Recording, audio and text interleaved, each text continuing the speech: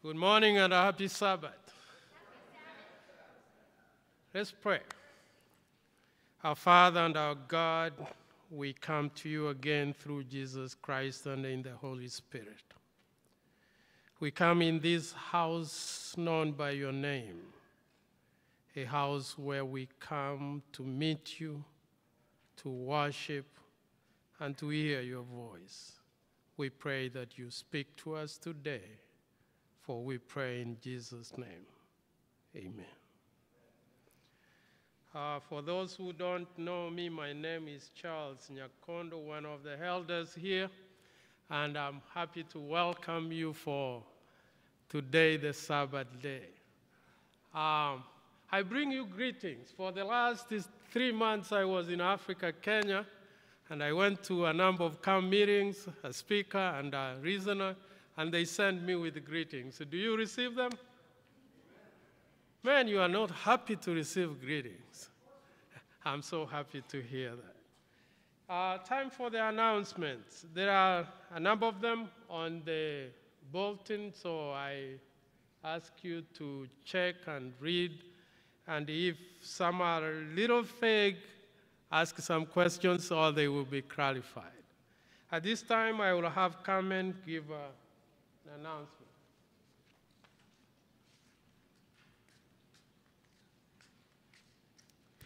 Good morning.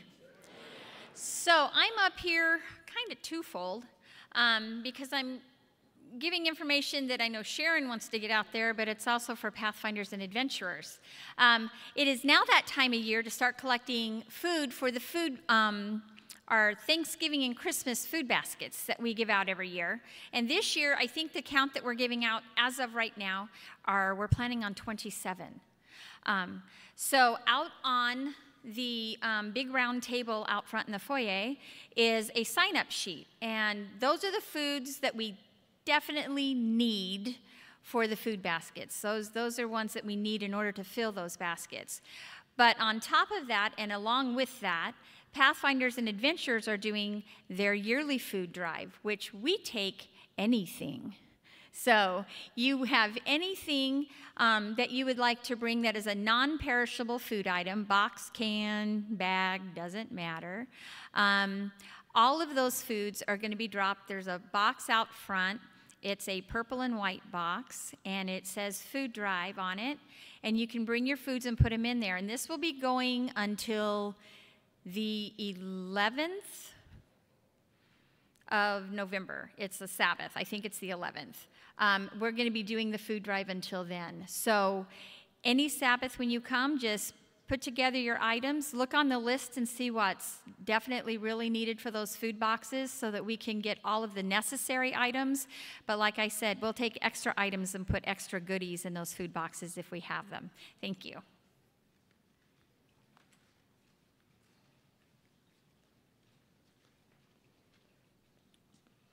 Good morning. Happy Sabbath. Good to be here with you today. Only one person agreed with me. It is good to be here, though. I do have an announcement for an upcoming event that we are holding in 2 weeks. And it's actually going to start on a Friday night. It's going to start at 6:30 on Friday night, the 20th. And it is a group called Comfort for the Day. And if you're curious what Comfort for the Day is, it is grief education. And we have a couple who are coming in who have experienced grief. They will be talking about that, but they are also talking about how our church as a whole, the whole church family can be active in helping people who are going through the grieving process, how we can support one another and how we can effectively, just support people in grief. And that's what we're going to be doing. It's going to start on Friday night, the 20th at 6:30. Then we'll come back on Saturday morning at 11 o'clock. And then we'll continue that afternoon. There'll be a potluck that week, and then we're going to continue that afternoon. And then Sunday at 11:30, we will reconvene, and we will finish up the event at that time. So I want to encourage all of you, each one of us knows somebody who has been in grief. I think even ourselves, each one of us has grieved at some point or another in our lives. And most of the time, grief is something that we don't know how to go through. We don't know how to experience it. And even if we do, we know somebody who does not know how to grieve. And we all need support with grief. Amen? And so I would encourage you to be here for that, to learn how you can play a role with the church in supporting people during their grieving process. Thank you. That's the 20th at 6:30. Make sure and be here. God bless you. I would have Renee also make an announcement. I'll put an emphasis. After Renee, Elder will come up and give us on how to greet. Yeah, I just wanted to remind everyone that next Sabbath is our Pioneer Sabbath. We're going to take a look back at our early church history. If you want to dress up in like the 1800s, we'd love for you to do that. A lot of us are going to be dressing up just to commemorate what our church history is all about. And that's what I wanted to announce. Thank you.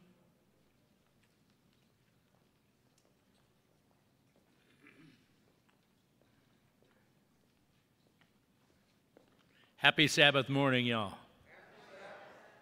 Thank you for that. It's good to see each and every one of you. I have a little announcement. We've met with the church board this week and had a little discussion about the worship service and that. And we want to make a little change and see if everybody would be on board with this. It's a little harder with everybody all spread out the way that we are. I'd love to see more of you down front, so maybe next week, huh? Anyway, this would normally be the point in the service where we do meet and greet. And we don't want to lose that, but we want to make a little change. And the reason for that is, what do we come to church for? To worship, to praise God, and meet again with our Lord and Savior. So that's the primary cause for, I think, for everyone to be here. It certainly should be. To see our brothers and sisters in Christ. Our church family is precious also. And we just want to change it up a little bit. If you would just remain in your seats today and look to your left and to your right and welcome the person on each side of you, just without getting up and moving around the sanctuary, that would be awesome. Let's switch that up right now, and we can spend more time and closer focus on just worshiping the Lord. So we're going to do that this week, next week, and let's see if we can make a habit of that and fill these front pews. Thank you.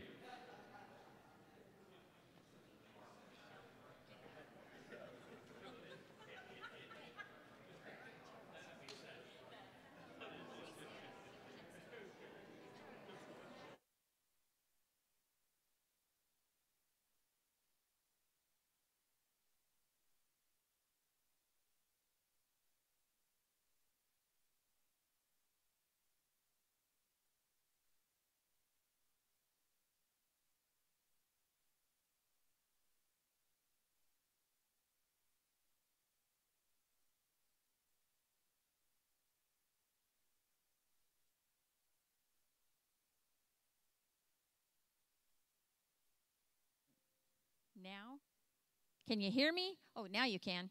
All right, so now it's our children's story time. So we're going to ask the children to all come forward. And while they're coming forward, what we're going to ask is we're trying to cut down on some of the confusion. Our kids are getting confused during when they take up the children's offering. So if you all are prepared and ready for them for after the story, we're going to be helping guide them up and down the aisles. And once they come past you, once those kids are down that aisle, they aren't turning around and coming back. We aren't going to have them running back and forth to try to keep them knowing where they need to be. So please have your offerings ready for them when they come your direction.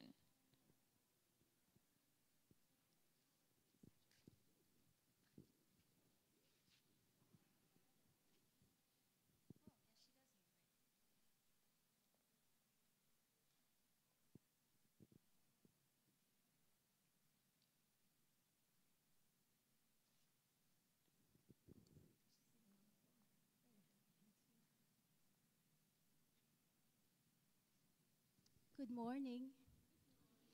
So I'm just waiting for a picture to put on TV.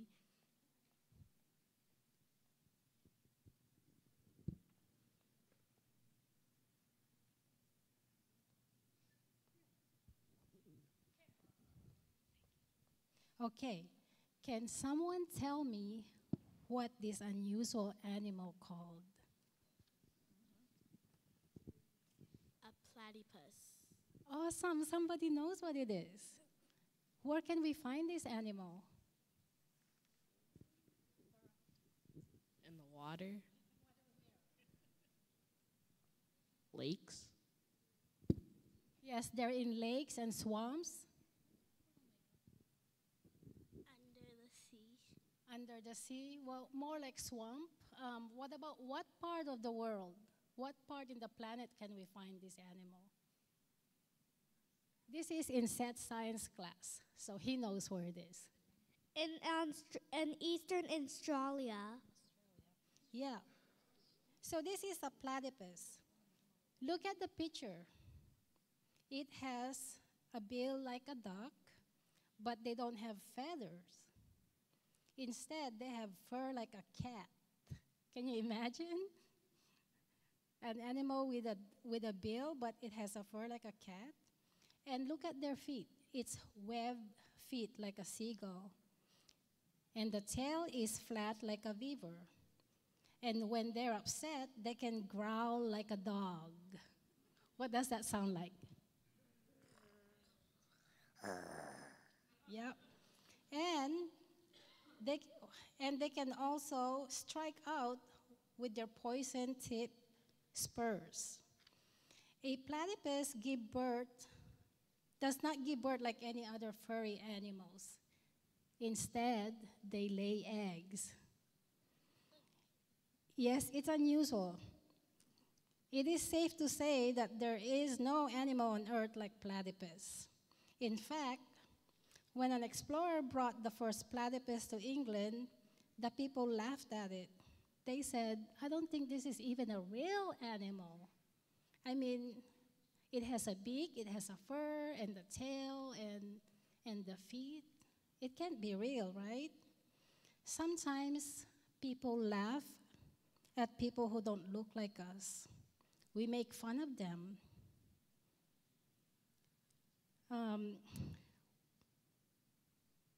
Because they look different and they look strange, and this hurt their feelings, and this also make God sad.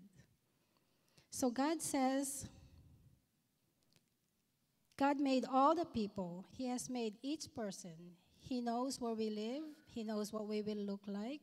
So we should never make someone feel bad because they look different and act different like us. God enjoys a variety. Like Seth has black hair, and some of us wear eyeglasses to help us see. Some of us use wheelchair to help us walk. These cousins, they have curly hair, beautiful hair. Zia is not here, but Seth always says Zia has yellow hair. And some people do not have hair at all, and it's okay, right? So why do you think God enjoys a variety? Because if everyone was the same, it would be boring. Exactly. And we would know who was who. Yes, if we all look alike, I wouldn't be able to tell who is Shayla and who is Mia, right? It'll be strange. So please remember to be kind to everybody, even those who are different from us, even when they act and dress differently from us, because every person is a part of God's wonderful creation, and He loves each and every one of us. Everybody's different, yes. So can we remember to be kind to everyone this week and every day, not just this week? Okay.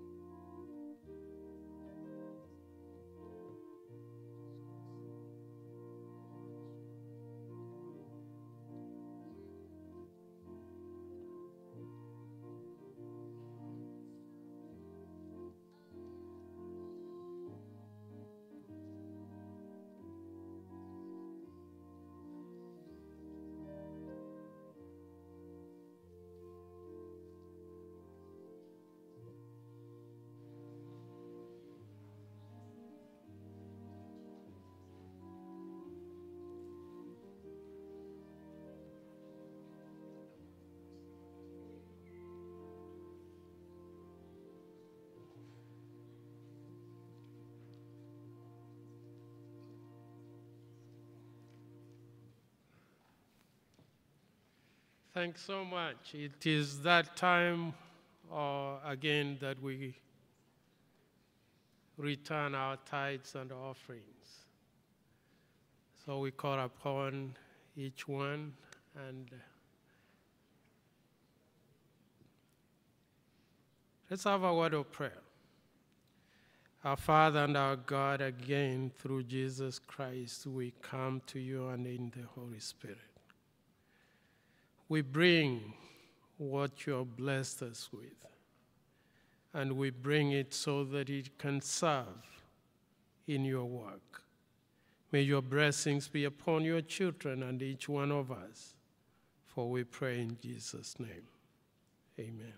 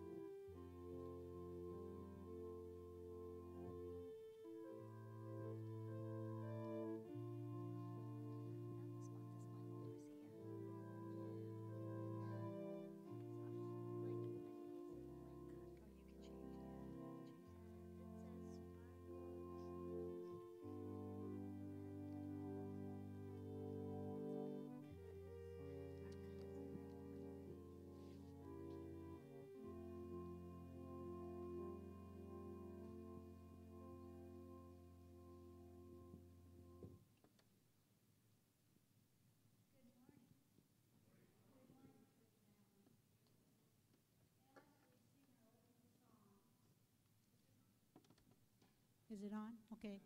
Good morning, church family.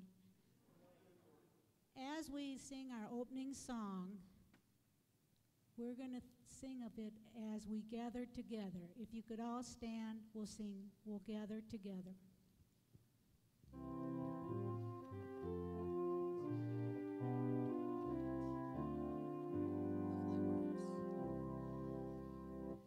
We gather together to ask the Lord's blessing. He chastens and hastens his will to make known. The wicked oppressing now cease from distressing. Sing praises to his name. He forgets not his own. We all do exalt thee, thou leader triumphant, and pray that thou still our defender will be. Let thy congregation escape tribulation, thy name be ever praised. O Lord, make us free. The next song, we're going to have some help. You may be seated. We're going to have our children of our church come up. I know there's not as many as we've had, but we would really appreciate it if our children can come up and sing with us this next song. It's called Jacob's Ladder, and we want to have our children help us because they're really good singers. And we also appreciate our leaders that are leading them in the divisions. Thank you.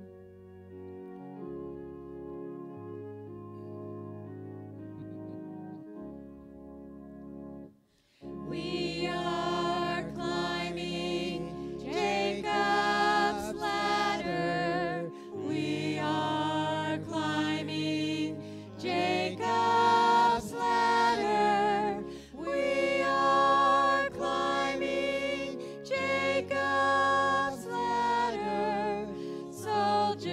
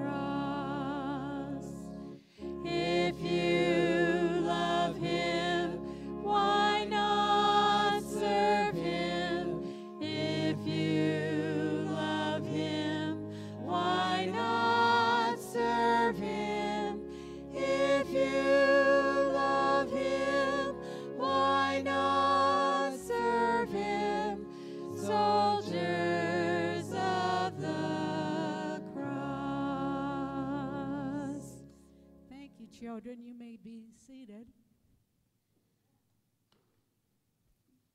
Wasn't that great to have our children up here? I really enjoyed that. Thank you, children. The next song I like, it's a newer song, and it's called As the Deer. And if you don't know it, maybe you can learn it as we sing it, and maybe for later on you'll know it better.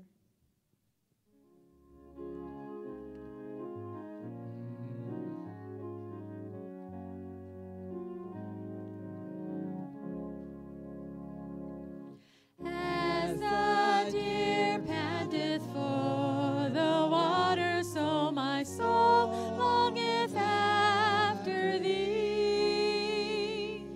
You alone are my heart's desire, and I long to worship thee.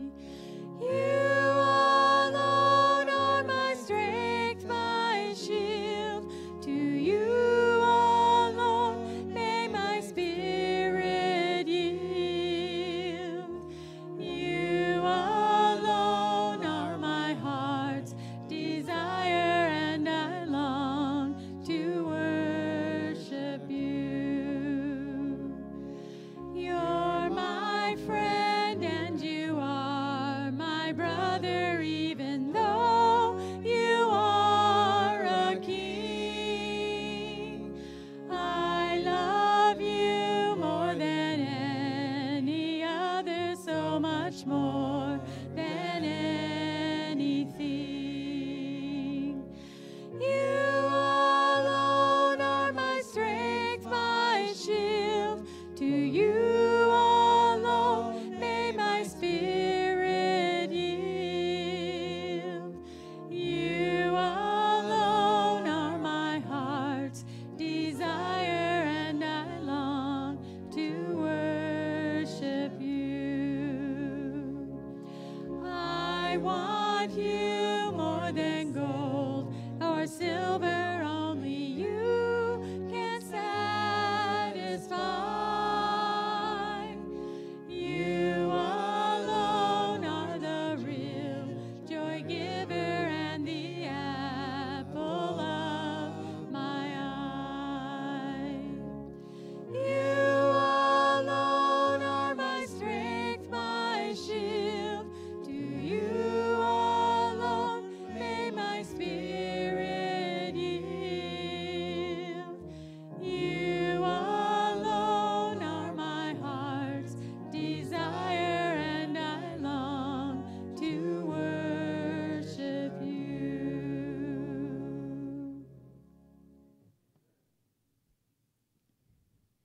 For those of you that would like to come out front for our morning prayer, we would ask that if you feel comfortable in doing that, please join us.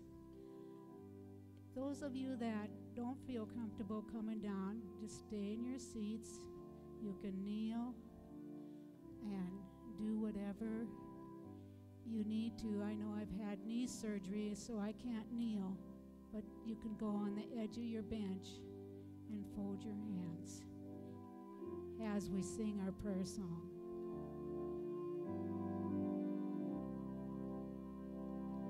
Lord, prepare me to be a sanctuary, pure and holy, tried and true, with thanksgiving. I'll be a living sanctuary for you.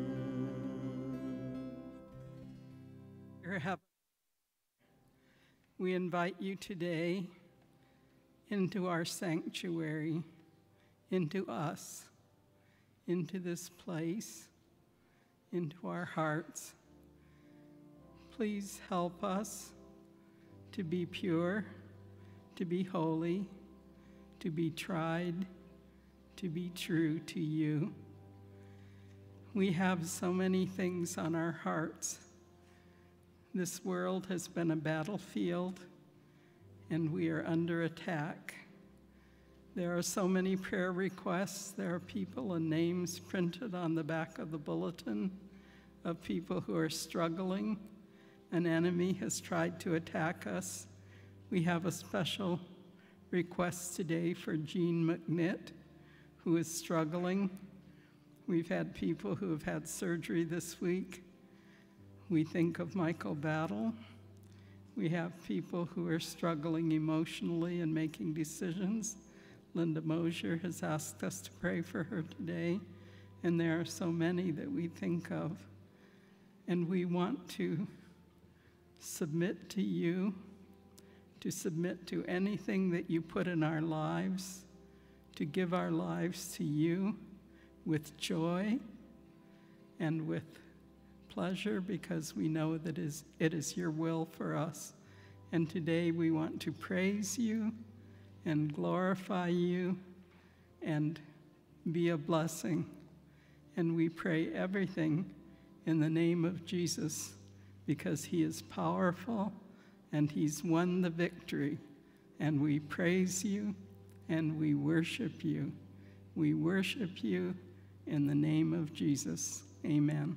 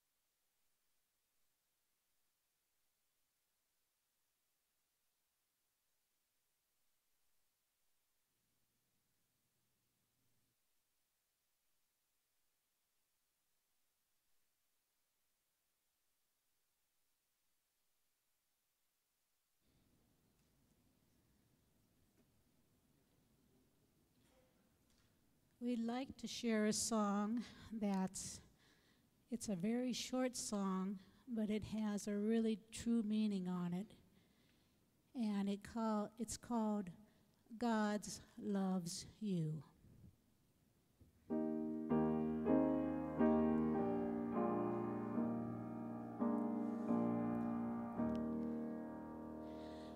The sweetest story ever told, God loves you.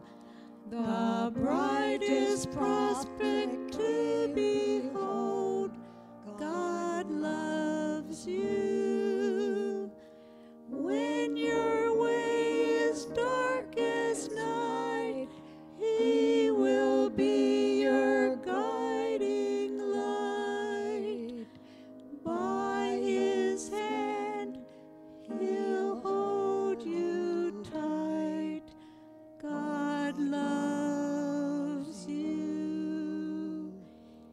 He keeps on loving us still. He keeps on loving us still. Come lost or come gain, through sunshine or rain, he keeps on loving us still.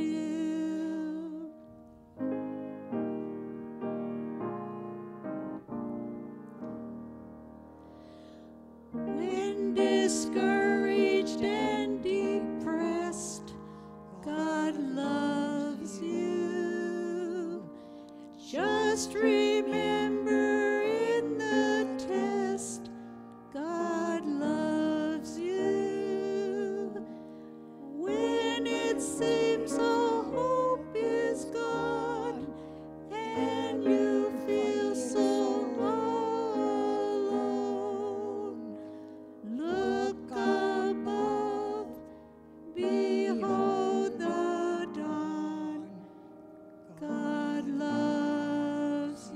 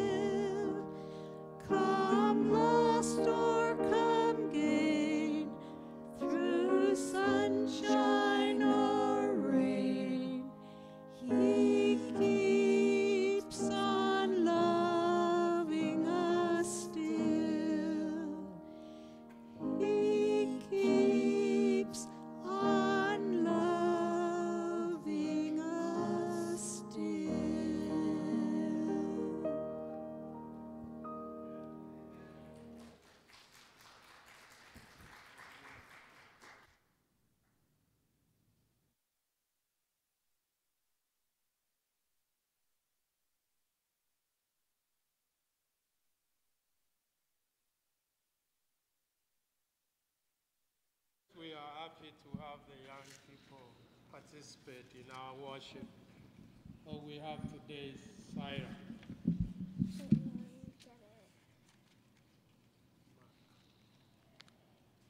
Good morning. Happy Sabbath.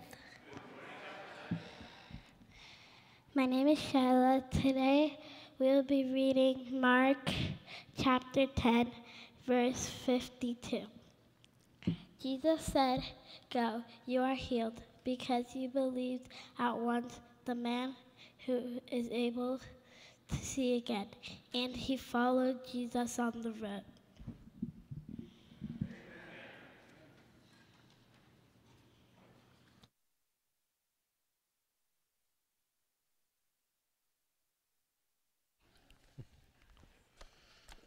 Didn't quite get that last amen in time.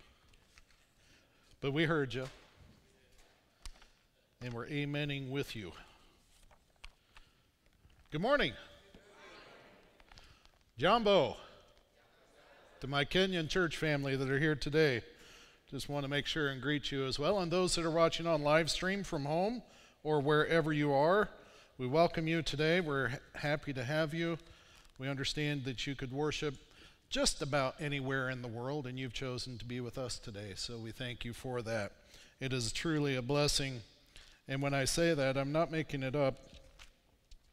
We look at our numbers each week of those watching our live stream, and there are certain countries that literally almost 500 people in that country are watching and worshiping with us today.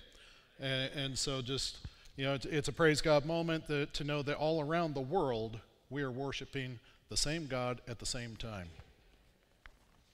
I have an odd question for you, and you may think it a little bit silly as I explain why, but hopefully by the end of the message today it'll make sense. But have you ever wondered what it's like to be unable to see? Have you ever thought about that? A couple people. I'm one of those weird people that I think about things like that. You know, my father was blind in one eye. My sister started wearing glasses at a very young age and was declared legally blind at a very young age.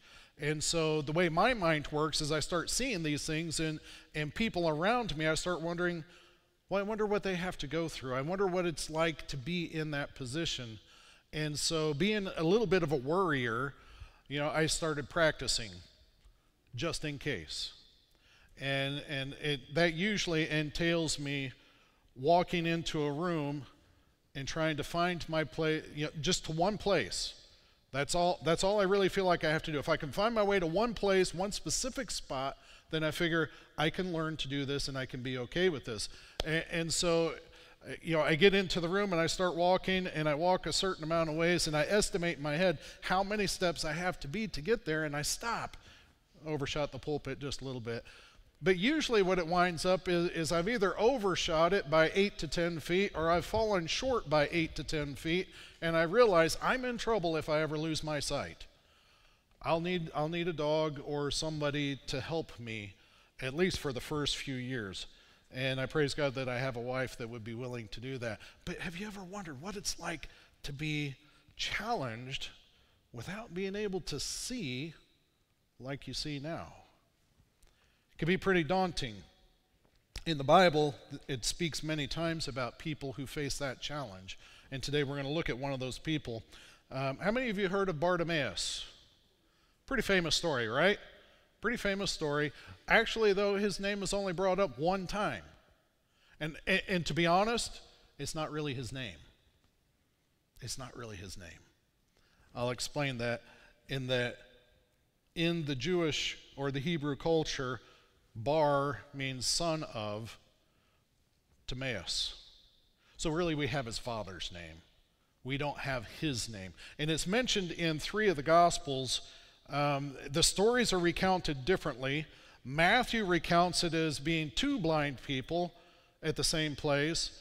Luke mentions just one, but doesn't give a name. And then Mark brings out Bartimaeus. And so we're going to look at Bartimaeus today. It starts in Mark chapter 10, verse 46.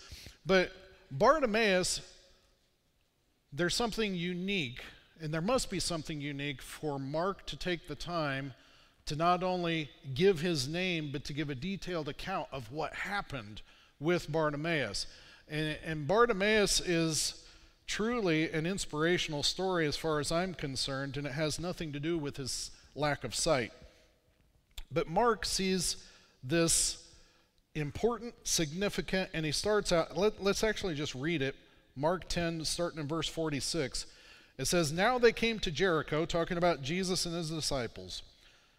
"And he went out of Jericho with his disciples and a great multitude. Blind Bartimaeus, the son of Timaeus, sat by the road begging. And when he heard that it was Jesus of Nazareth, he began to cry out and say, 'Jesus, Son of David, have mercy on me.'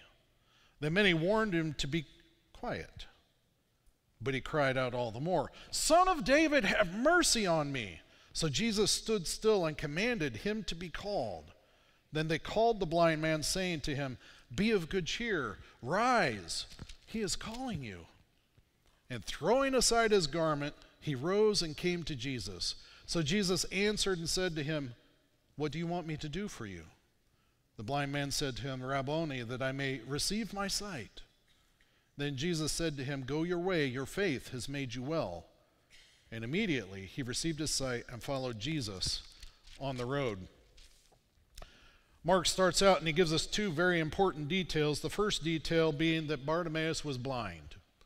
And that's pretty simple, it's pretty direct. He's blind, but it's very important to this story. And as we unwrap this story, we're going to see why it's important. Because being blind in Bartimaeus' day, it meant that he couldn't do most of the jobs in that culture, in that world. It was just impossible. See, when I was in sales, I remember I was covering for somebody and I stopped by one of their accounts, and it was this little itty bitty market. I mean, a little hole in the wall. You could probably fit the whole market in half of this platform up here. And you walked in, they had all kinds of groceries, and they had a little deli, and they cooked food, and they did all these things, and they were busy. It was one of those places that you look at and you would think that they didn't have much to offer, so nobody really was going to go there and eat. But it was amazing how many people were lined up outside the door and waiting. And I was brought in and I was introduced to the manager of this store. And as I spoke with him, I noticed he stayed at the cash register and he was looking at me as he was talking and ringing people up. And he had that finger, I mean, it was just going. And he's just talking to me like we're talking now, as if everything was normal, and he was giving me his order and going into detail why he needed the order. I didn't care why he needed the order. I just needed to know, what did he need me to bring in and sell to him? But he's still going, and he's ringing up, and then he turns and he says, "That'll be so much dollars and change," and he would take the change and put it in the drawer, get the change, take it out, give it to the person, and continue talking with me. This guy was a talker, let me tell you. He talked more than I do, and those of you who meet me in potluck know I can talk, right? This guy out-talked me. And I was literally getting antsy. I was like, I've got to go to the next stop. I can't just stay here all day. Well, finally, I got to go out, get the product that he needed, and I brought it in. And as I'm talking to the people, I'm like, man, he's really fast with that key punch, isn't he? They said, yeah, you'd never guess that he was blind, would you? You're right. I would not have guessed that. But he was working with a piece of technology that he could learn to use with his hand. It had all the amounts in Braille on his keypad. And so he had memorized where everything was. He knew all the prices of all the product. He knew right where each piece of change was. And so he worked it just amazingly. But in Bartimaeus' day, they didn't have any technology like that. And some of your main jobs were, what would you say, carpentry? What else? Farming. What's that? Farming. Yes, farming. Major in that culture, absolutely. Whether you were vineyard or whatever it is you're growing, that was part of the main income.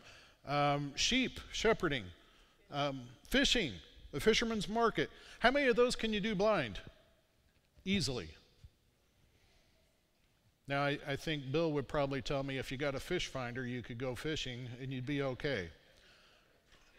And I would agree with him. When it comes to fishing, there's a way to pull it off, isn't there? You can go. But in those days, you couldn't. You see, you needed your eyesight. And especially in that culture, if you didn't have your eyesight, you were considered a little bit less than the rest of society because you can go out and earn a living. You become dependent on society, which meant you become a burden or a problem to the people. And it was one of those problems that it's kind of like pulling up to the corner and you see the homeless people there, and it's real easy just to look right over the tops of their heads. You know, you're in your car and you just look right over the top. Nope, no traffic that way, no traffic this way, I'm going to go. And just move on and never even really see them there. In that era, in that society, it was the same way with the blind beggars. They could sit there right in front of you. They could cry out, alms for the blind. They could cry out, please help. They could cry out, somebody's killing me, somebody save me. And did you hear that? Hear what? That's what I thought. And just carry on your day, completely ignoring the fact that there was somebody in need at your feet. They weren't a menace to society, but they were not even second class, but third class, because they were a liability. And so without his ability to do anything else, that left him one occupation, and that was to be a beggar. Another similarity to today is the beggars in that day figured out which roads had the most traffic to them. And they figured out if you're going to make a living as a beggar, you better be where the high traffic is, because the more people that walk by, the higher the odds that somebody's going to give you something, and you might actually be able to eat today. And so Bartimaeus, the Bible says that he's sitting outside the gate of Jericho. And this gate, Jesus was on with his disciples on his way to Jerusalem. This was coming up into the Passover time. So there were a lot of people who were leaving through that gate on their way to Jerusalem to celebrate Passover. So that was like the ideal spot. And you know, you see them. Please don't tell me that you don't. I won't believe you. You know, you see them when they're there at the same spot all the time. You know that's a good spot, right? Because that's where the most people are giving. They're coming through, they're traveling. The most options are to receive something from these people. Well, Bartimaeus was no different. This is the prime time to be sitting at the gate. And so he's sitting at the gate and he's waiting for people to walk by. And as they walk by, he's crying out and he's asking for assistance, for somebody to put some coins in his cup so that he would be able to eat. And so as Jesus was going, there's this large crowd of people, and they're coming down the road, and they're coming by Bartimaeus. And you can almost sit there with Bartimaeus, can't you? You can almost sit there in the darkness, not able to see, but boy, you can hear people talking. And you hear the feet shuffling on the street, and you know this is a good-sized group. That means with a good-sized group, there's a pretty good chance somebody in that group's going to have mercy and they're going to give you something. So that cup starts raising up and you start getting your hopes up that I might get 2 meals today. And start lifting up that cup. But as he's listening, he realizes there's a voice in that crowd that stands out above everyone else's. It only takes a minute to figure out who that is, because everyone else around, he can hear the hushed whispers, Jesus this, Jesus that. Did you hear what Jesus said? And he picks up pretty quickly that Jesus is in that crowd. And I would suggest to you, if he was holding up a cup, the cup goes down at that point, because Bartimaeus, now remember, we said he was blind, but I would argue that Bartimaeus, blind Bartimaeus, saw Jesus. What do I mean by that? He'd heard the stories. He knew who Jesus was. Stories had traveled all over the country. He knew that Jesus was one that went around healing people. He knew that all the rumors, he'd heard everything that Jesus had done. He'd heard the miracles, he'd heard the teachings, he'd heard the stories. He'd heard everything that was going on about Jesus, and he saw something in Jesus that most people did not see. And you know this from his words, because what does it say? He began to cry out and say, Jesus, Son of David.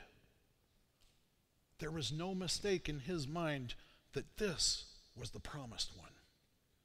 No mistake in his mind. He is not ashamed to say it either. Jesus, Son of David. He didn't care what the scribes, what the Pharisees, what the priests. He doesn't care what any of them have to say about Jesus. He's heard the stories. He knows the prophecies. And he knows this is Jesus, the Son of God. And this is the one who has given him his this is his one chance to change his job from being a blind beggar to anything else that is available out there. And he knows, he sees, this is one that will have mercy on me. This is one who will have compassion on me. And though everybody else is walking by and nobody's even bothering to throw a penny down, Jesus is in that crowd. And as long as Jesus is in that crowd, I have hope that my life can change. And so he cries out, Jesus, Son of David. Jesus, Son of David, have mercy on me.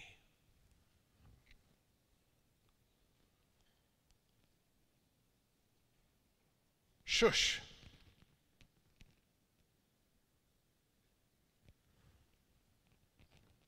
Isn't that our human nature? We're in the middle of listening to Jesus. And there's a large crowd here.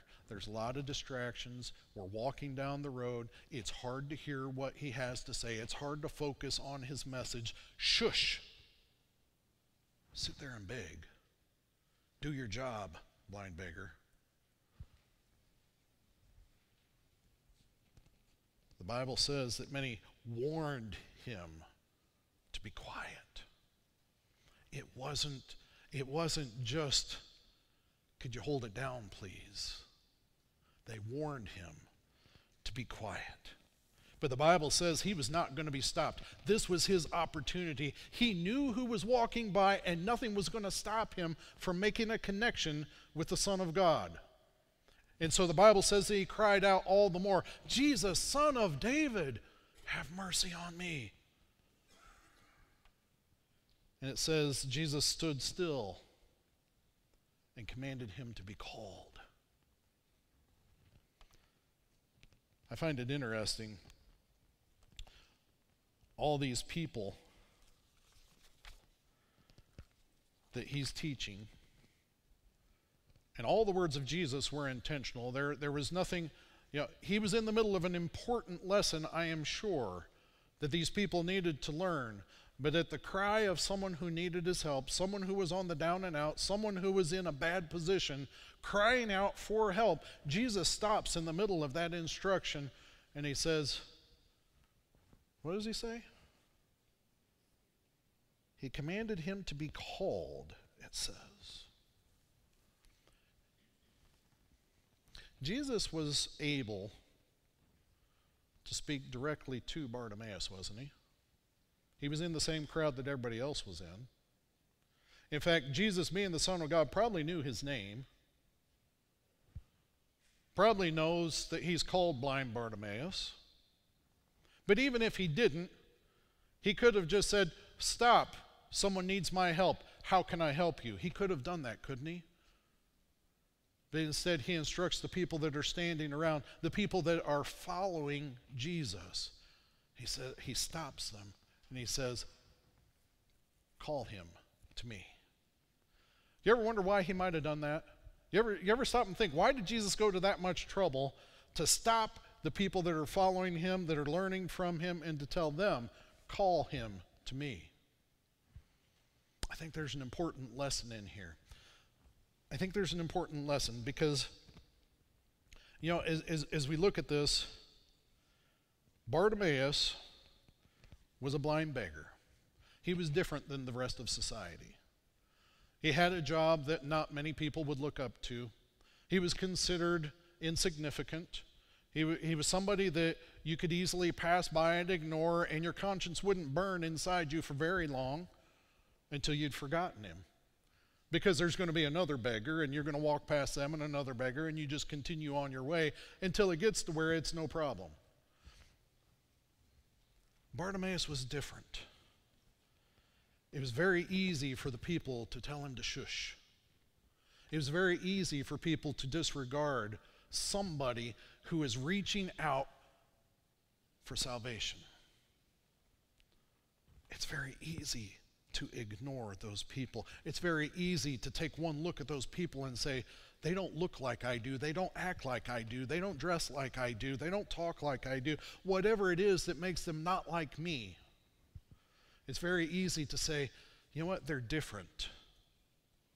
Shush. I'm following Jesus.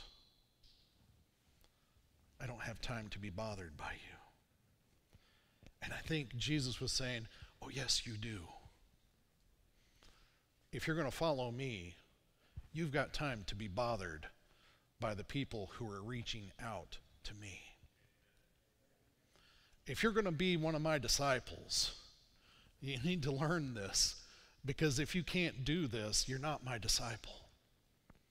You may be walking behind me, but you're not following me. I think, one, he was teaching that lesson. Two, I think Jesus wants us to be part of his ministry. Jesus could easily spread the gospel message to the entire world. Just from the spoken voice, and the entire world would hear it. He could do that. He's God. He's all-powerful. He could do that. But for some strange reason, he has elected us as people to be his partners in ministry. And I think because he wants us to be part. He wants us to help. You remember Lazarus? We talked about, I was at a memorial yesterday and I mentioned Lazarus, and we talked about Lazarus a little bit, but there's something that I didn't mention about Lazarus, because when Jesus raised Lazarus, he told the people to roll away the stone. Angel could have done that. He probably could have just spoke the words and that rolled right out of the way. Again, he's God. He's all powerful.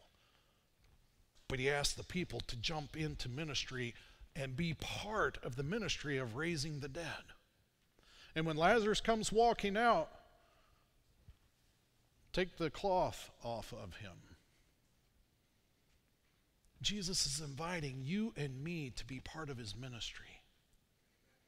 He's inviting us to take his hand and walk with him. He'll teach us. He'll be patient. He'll walk us through this, and if we make mistakes, he'll pick us up and he'll say, that's okay, learn from it. And he'll start you right back over again, but he wants all of us to be part of his ministry on this earth. He wants all of us to take part in sharing the gospel message and sharing the truth that there is a God out there who loves you so much that he would send his son to die your death for you.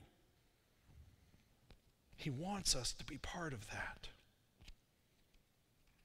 So the people called Bartimaeus, and I love the line that they use here. They say, be of good cheer. 5 seconds ago, shush. Be of good cheer. He's calling out to you. You should be happy. Blind beggar, he recognized you. That's a privilege. That won't happen every day. You know, they're still working on this, I think. They're still working on that lesson. But they call out to him. They almost sound surprised that Jesus would take the time to stop in the first place, but then to call a blind beggar to come and talk to him in the middle of his message.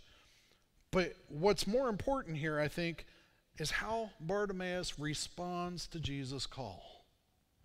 I read it in my Bible. Some translations read it differently, but in my Bible it says that he threw aside his garment.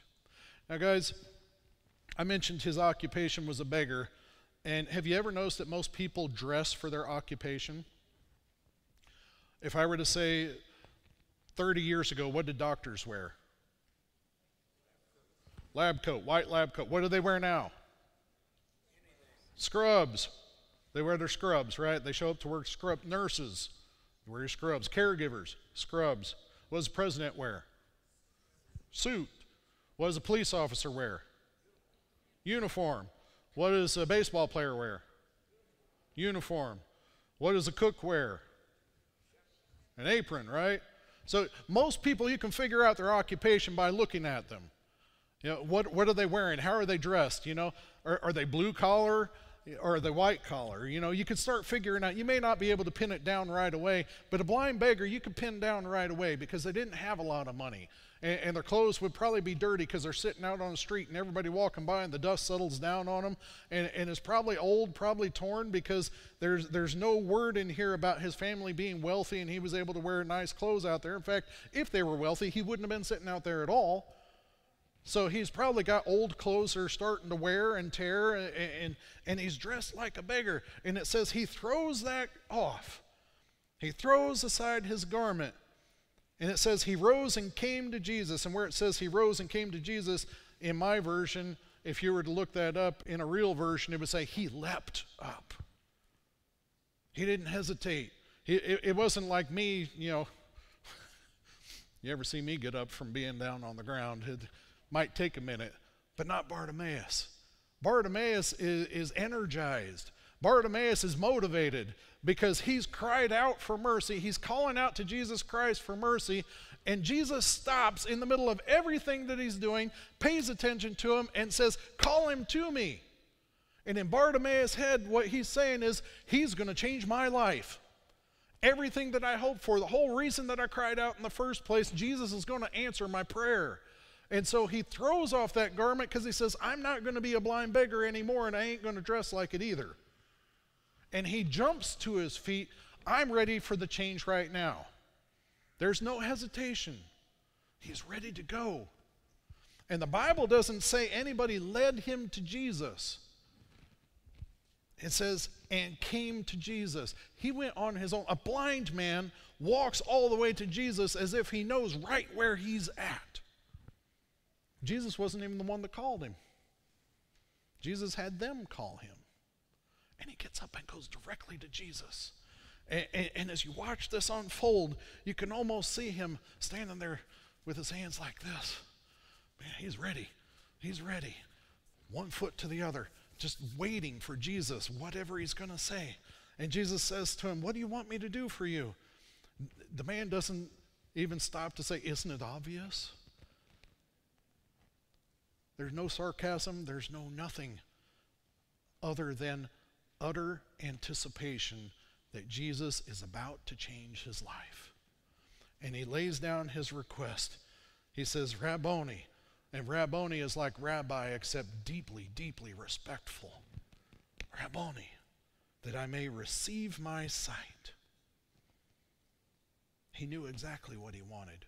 He knew his position in life. He knew what he'd been through. He'd experienced that forever. What can I do for you? He could have said anything. He could have asked for anything. I know people that put in prayer requests to God for 11 point some odd $million because they want to set up this thing and they want to do this and they want to do that. Just give me $11.4 million. Yeah. No, just make it possible. Just open the door. That's all Bartimaeus is looking for. Just open the door to change my life. I'll walk through that door. But just give me a tool to work with. Give me my sight. Give me my sight, and I can live a normal life. And he knows, I said he was a blind man, and he saw Jesus for who he was. He knows who Jesus is. He knows that Jesus is the way maker. He knows he's the one that parts the sea. He knows he's the one that makes the dry ground. He knows he's the one that loosed the chains, that opened prison doors. He knows that Jesus is the way. And so he's very direct and says, open my door for me. Take my chains off and let me live. Let me live in this world. And Jesus looks at him and says, go your way. Your faith has made you well. And immediately he received his sight and followed Jesus on the road. I find it interesting that Jesus says, go your way. And Bartimaeus chose his way was Jesus' way. Wherever Jesus is going, that's where I'm going. Wherever he walks, that's where I'm going to walk. Jesus has opened up the door that my life can change. The Son of God has changed my life 100%. My life will never be the same again. And he gave me the option to go my way. And my choice is to follow him. My choice is to follow Jesus Christ. See, Bartimaeus saw Jesus. Better than any of those people with their sight, he saw Jesus for who he was. He knew what Jesus could do for him. And I don't know if he knew it beforehand or after the fact, but when Jesus healed him and restored his sight, he knew his way was the same as Jesus' way. He was going to follow him to the end. Now, I mentioned that there was something about Bartimaeus that Mark picked up on that was a little bit different than Luke or Matthew when they gave their accounts. And here's what I think. This is my theory. Please take it for a theory. This is my theory, is that Mark realized Jesus was on his way to the Passover celebration because he was getting ready to be the Passover lamb. Jesus was going to his death on the cross. He was in the middle of a mission to save the world. He was giving instructions and teachings to this crowd of people around him, and he stopped for one blind beggar to give him healing on the way and gave him the choice, go your way. Bartimaeus followed him. And it says he followed him the last week going into the cross. I would suggest that this blind beggar was an eyewitness of the gospel message. And I believe that's why Mark put his name there, Bartimaeus. He recognized him as what a tremendous witness this will be. That someone who was healed from their blindness, had their life completely changed, had the option to go wherever he wanted to go, to do whatever he wanted to do. He chose to follow Jesus, and when he followed Jesus, he witnessed firsthand the crucifixion.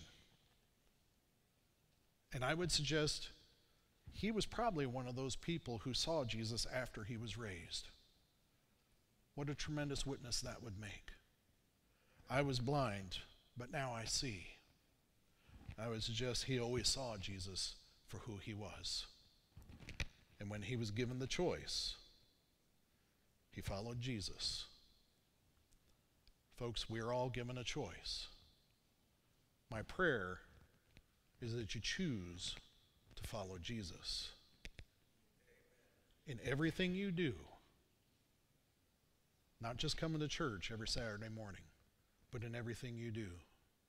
When you see those people who are reaching out for Jesus, when you see people who are trying to get to Jesus Christ, and maybe they don't know how, maybe they can't physically do it, maybe whatever the reason, instead of just shush or ignoring and walking by, lend them a hand and lead them to the Son of God.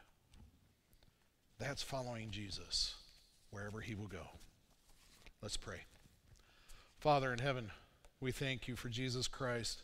We thank you for the example that he has given us, that there is no one that Jesus does not want to save, but instead he wants every last person on this earth to be in his kingdom. And Father, we are weak humans, we are frail, we have our biases, we just don't do well with this kind of thing, but with you in our lives, with you in our hearts, may you teach us how we can be like Bartimaeus, how we can be like those you instructed to call people, to lead people to you. And we pray that in Jesus' name. Amen. Our closing song is Have Thine Own Way, Lord, if we could all stand.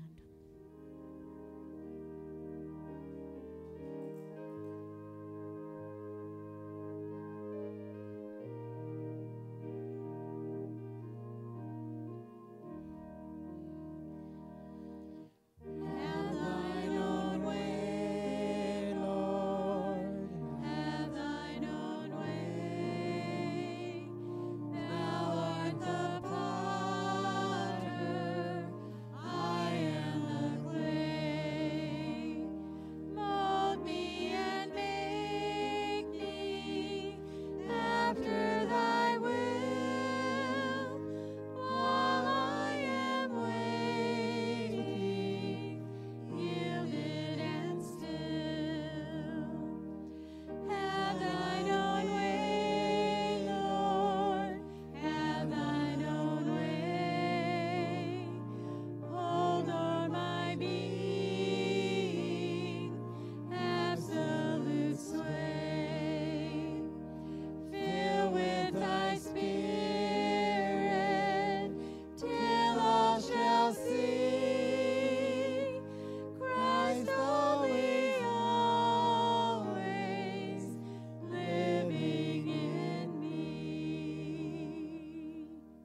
Father in heaven, we thank you for this time that you've spent with us today.